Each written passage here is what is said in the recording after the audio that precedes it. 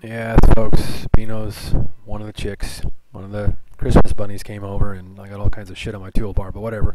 To keep the picture size up, so you can read everything pretty good, and we got a nice shot here of Northern Lights CME action with our stratosphere. This one here is from over at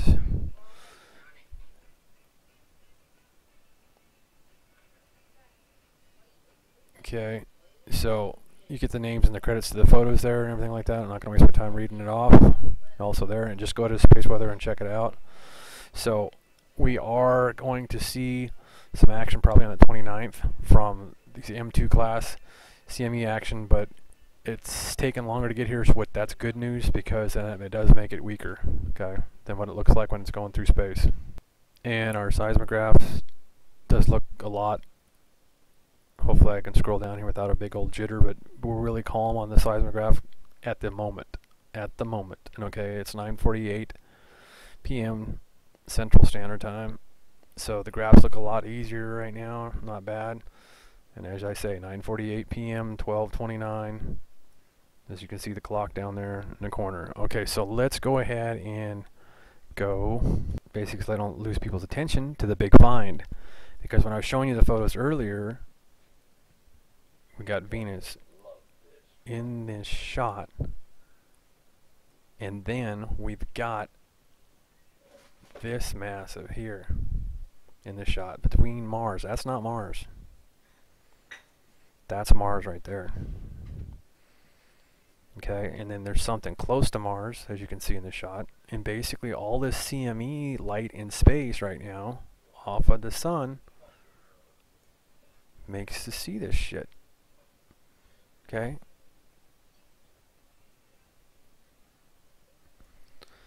And you can see this big V that seems to be there, or we got some humongous weird shape on that planet, because you can see either somehow it's some fascinating, but it doesn't seem to, it can't be a mirror of Venus, even though, I mean of Jupiter, Venus, yeah, even though Venus is pretty large, looks like some massive object between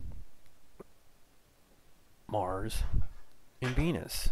And massive, as I say, this, just that size alone on that one possible planet right there. And also this planet right here below, right here, okay?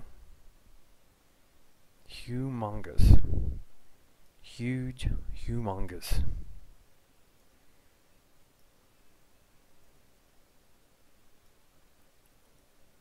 And then we got this shot down here. You got Venus and the Earth. I zoomed in on this at 1,000.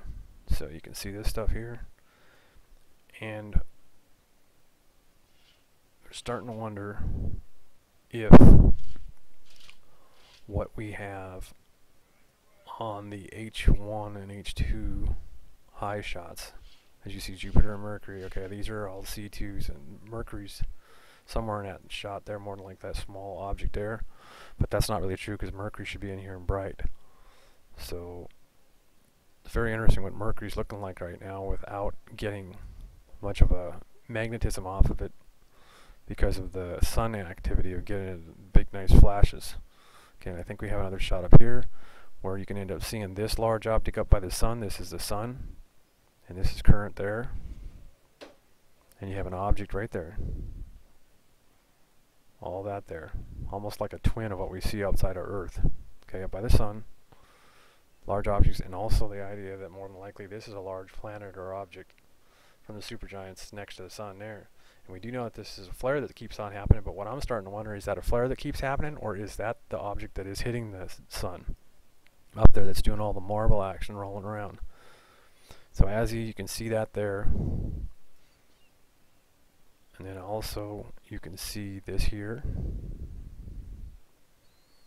other objects here blown up at 1,000. You can see it pretty good, and this one here, and I'm wondering if that's our big marble that we got rolling around, like I've been saying. You can see that there, Okay, you can see that that's a planet there. I mean, dead planet, dead star, also there. And no, this is not the stuff that we know that we can see from a long distance that the Catholic Church put in the space shuttle a long time ago. Telescope to see. I think that's something like M55 or something like that. And it's not M22. Now this is more than likely that big object that we end up seeing on the X-ray shot, and also that's always seen on the 3 behind. And i.e. also, you can't miss that. Now more than likely it might be that what I was showing you earlier in the last video. So, and also more than likely another object right there. So I'm going to give you a shot of overlays of the video that'll explain. And as you watch this, you will pretty much more than likely see what I mean by overlays. This idea that you'll see the satellite shots pop in, and then they put this masking on to see the highs and lows. So every once in a while you'll see a satellite shot there, right? Well, they overlay this stuff to get the resonation to see what they want to see. And as you can see, there's some very large stuff that ends up showing up at sometimes and gets masked by being cut out. Okay. And also CME action, but the idea, this is an overlay. This is one of the gray overlays, so you'll end up seeing how small this, well, the sun's huge, but you'll see how small the sun actually is in the shot. As you can see, it's very small there, but you can see all these little planets in material in the supergiants up around by the sun and moving around. Okay. So, and then we go to another shot, which basically colorization, but the idea that you'll see all the material moving around. And this stuff is all, tons of these things are way huge, bigger than Earth and other planets, okay? Earth would be just but a grain, or one of the smallest tiny little dots that you see moving around here is what the size of the Earth would be compared to the sun, if the Earth was up there. And we should never get that close to the sun, so. Now the material in the supergiants going through there, that's a different story. And let me show you a photo real fast. I kept on telling you that I'd pull up something. And there you basically have a shot of the sun in the supergiants. Okay? So that's a lot of the material that's getting it. Like I say, tons of this stuff is hella bigger than Earth. Okay? And we, Earth, are just but a speck of any of the tiniest grain that you see out here in this stuff that's moving around the sun. Okay? So that's all material and stuff that's more than likely hitting the sun, and you got to watch for overlays, because we know by watching the other ones, footage that I showed on the last video, stuff that runs into the sun. Okay? That is big. Okay? And the sun is huge. So all these are big planets. Don't let anybody ever trick you that this is anything with satellites up there. A satellite would be nothing but a speck. I.e., as this will show you folks, yes, the sun flares and flares, humongous CMEs that we're seeing, but it's not the normal CMEs that it will show you in the other little footage. It's getting its ass kicked, it's blowing its ass, farting its ass off like crazy. We're getting these humongous CMEs all the time, and this is today, the 29th, folks. Okay? So there's going to be more action coming, more CME action, and i.e., I'll show you the closest and the newest pics that I've got from space. Okay, pictures. Okay, so I can move up and down here too, so you can see the idea that I'm not hiding anything from you. And as you see, there's a humongous planet or something right here at the top of the video. Watch this here, up here. There's a humongous planet going to come into view. I'll keep it playing until, I think that might have been it again. Paraplanets or something like that. So you should be able to see it right at the top of the video there. And that CMEs, when it flashes in big and out like that, that's humongous CMEs that's going on. And I can see some of those planets that I say that these flares are hitting as they come off. You see them hit stuff and roll. When those CMEs come out and roll and hit like that, they're hitting objects and planets in space up there. So massive stuff. All this stuff is way bigger. The Earth is but just a little grain of this here grain sand that you see would be Earth up by the sun, folks. Just a small grain in one of these grain sands. Okay, so this here shot from H1 I2b, and basically I'm beginning to believe that this could be Oricus, folks. I think it's Orcus and whatever rotates or is around Orcus, and it's illuminated right now by the sun and the supergiants and all the glare the light's getting put off in space. And yes, this is Jupiter here, folks. So you can realize how big Orcus is. And yes, we look very large right now because of our atmosphere and the illumination that we are getting and everything is getting from the supergiants and those CMEs that are coming around. So I'm beginning to think that this is Orcus, folks. So we got Lovejoy. Keep this panned out shot so you can see everything pretty good. Then I can zoom in a little bit, but that's pretty much it. Lovejoy is still heading out.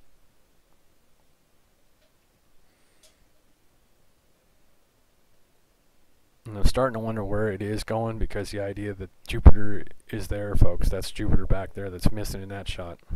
So it's really getting interesting to see where Lovejoy's at, and the idea that we don't see it on H1A no more. Okay, and then like I say, the sheeting action, and there's Mars under there. More than likely that's Mars getting hit by a solar flare, folks. Humongous solar flares in the supergiants, and the sun is getting its damn ass kicked up there. Okay, it doesn't normally flare like this. This isn't the normal 11-year cycle. If you paid attention to the data in the past years, it's not. It's supposed to be out of it. Here's the other H1B, Sun and Mars, and we still got that black hole in space up there. So I'll pump it to 400 real fast. And we still got our massive object too, our the humongous, as you can see way out behind all these stars, our humongous meatball is still there. And then you got to remember also the size of this find that we had on what I was showing you earlier. So there's that big old black hole, still just starting to get some light from the CME action finally. It's taken a long time to get there, so that's something that's very deep dark space up by Mars there, folks. This here cluster here. It's going to be really interesting to study those stars in the future. I'll end up trying to look that up on Worldwide Telescope. So remember, H12A is the one you're going to be looking to keep watching Lovejoy going away whichever way it's going. And we see the head changed around on us, and it's going out towards Jupiter. At least that's where it's supposed to, but it sure seems stagnant out there. But that's a lot of deep dark space to go through, folks. So, and like I say, I'm really beginning to think that this is Orcus up there. I really believe that's Orcus, and whatever's rotating around with it, or the elements of Orcus. So you already seen me show you something large like one of these planets or something like that. Like these planets that go by hit the sun, and there's all kinds of them hitting the sun, folks. Something, dead planets, tons of shit, supergiants, beating the hell out of the sun, no matter what. Can't be hidden much longer. And no matter what, as I move us, we're up to 1,000%, but we're right in the middle. Like if we were sitting in the sun would be right here. Okay? In the middle of the sun, and then the idea we move over, and we end up knowing and seeing what we see between Mars and Venus. And no matter what, it's not a projection of the halo of Venus out there, but then if it is, then we have a humongous find of this here planet right there. And even this planet is humongous, and even this is humongous. All this stuff is humongous. If you know the size of Venus, and it compared to Mars. And there you go. Something humongous in between Venus and Mars, and it almost looks like it's got. So, and I can't emphasize enough about the footprint, folks. Big 3.0. And like what I'm saying, folks, the big find we see, because the idea that check out Mercury, Venus, Earth, and Mars. Size to scale. Yeah. Not the distance, but the size to scale. So there is Venus, and there is Mercury, and there is our find. And here is our find, and everything's date stamped, as you can see, 10:09 p.m., 12/29, 2011, and even earlier tonight. I've showed you this find of, there's Venus, there's our time stamp and date of the shot, and that is a dead planet. And this here is an absolute dead planet in between Mars, which that is not Mars. Mars is right there. So let me pull this back down, and also the possibility that this also could be a humongous planet behind. Could possibly be a humongous planet behind. And we also have a gigantic V out in space. And we also have this object. One is in the supergiant.